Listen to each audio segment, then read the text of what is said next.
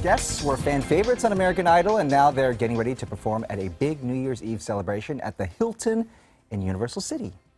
Frenchie Davis made it to the semifinals of American Idol back in 2002. You're laughing. Is that an old picture or what? I love that picture. Oh, you do like it? Okay. She was also on The Voice. I remember this. She has starred on Broadway, and her debut album, Finally, Frenchie, is set for release in the spring of 2016. And David Hernandez was an American Idol finalist back in 2000. Do you like this picture? No, I'm laughing at the photo. All right, we all have We that. know we love our. You know what?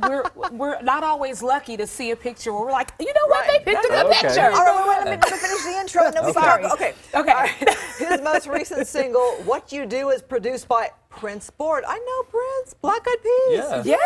Yes. And he has a new single, "Beautiful," due in early 2016. Welcome, Frenchie, David. Nice to see you guys. Nice to see you. You're beautiful. Yes. I mean, you're gorgeous. beautiful. We got good news. Right. Everyone's been asking her all day, where are you going tonight? You know, Is this the New Year's attire? No, not at all. No. The costume changes will be taking place very shortly. Yes. How fun. Yes. Yeah. She will be wearing the dress and the heels. Yes. I'm assuming.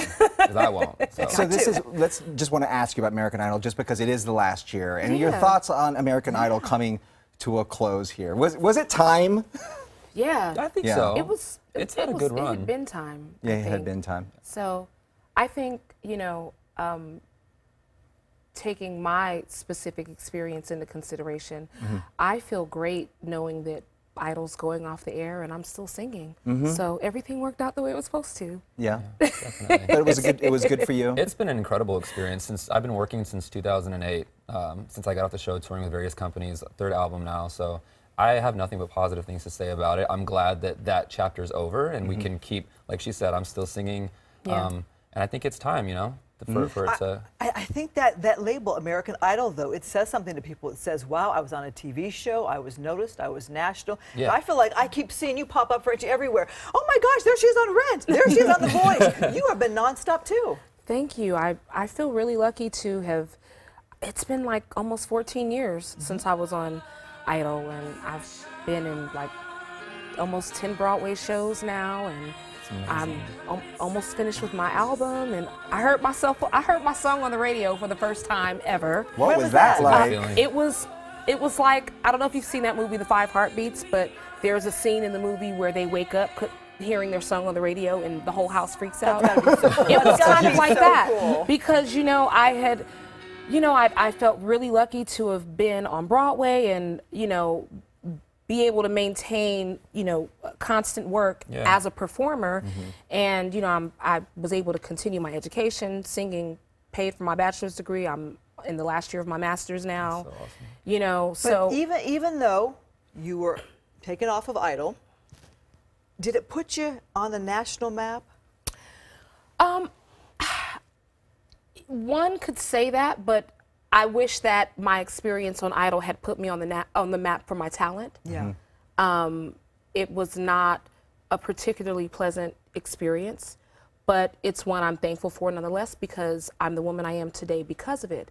I think there's a truth in which I've been blessed to be able to live my life, and I don't think that I would perhaps be able to live my life in that truth had I not already experienced public shaming as a result of the way Idol dealt with me. I hope that somewhere in there, somebody's got some integrity and they say we owe Frenchie an apology. I will gladly accept it. I think I'm thankful. And you're here tonight. But yeah, and it is part of my story, and I don't shy away from it at all. I never have, and like I said, I'm thankful for every experience, bad and good, because I feel pretty fantastic about the woman I've evolved into, and all of those experiences contribute to it. And tonight's going to be amazing. Great. 1987 just exploded all over my spirit. It's going to be awesome. Belinda Carlisle's there, Frenchie Davis, myself. We have Rogelio Douglas Jr., Maya, Jake Simpson. We're all going to put on an incredible show for you guys and everybody that's coming. So is it original music that you... It's a mixture. It's a mixture. We're totally mixing.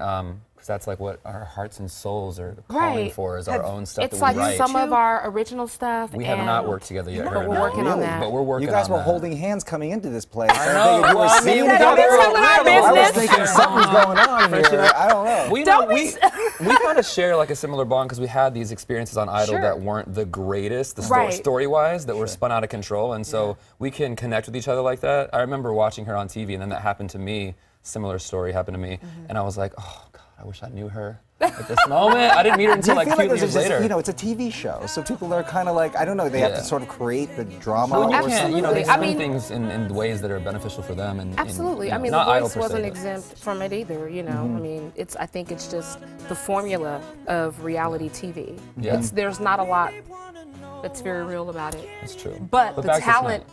is real. The I mean, talent is a real. lot of great singers. I mean, I made lifelong friends. I mean, Ruben Studdard and Clay, they're still two of my best friends. Wow. My Broadway debut, they were front row. Okay, so you let me know. ask you this. You perform tonight, and then do you party throughout the night?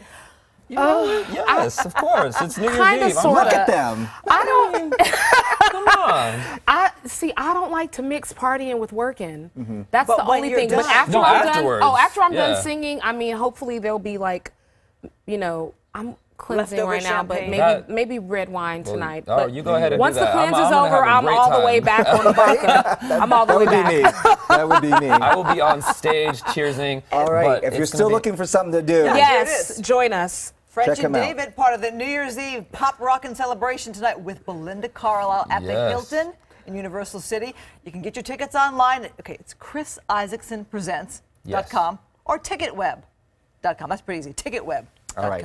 Thank you guys. Good to see you Happy New Year guys. to Good to both. see you too. Happy New Year. For you both.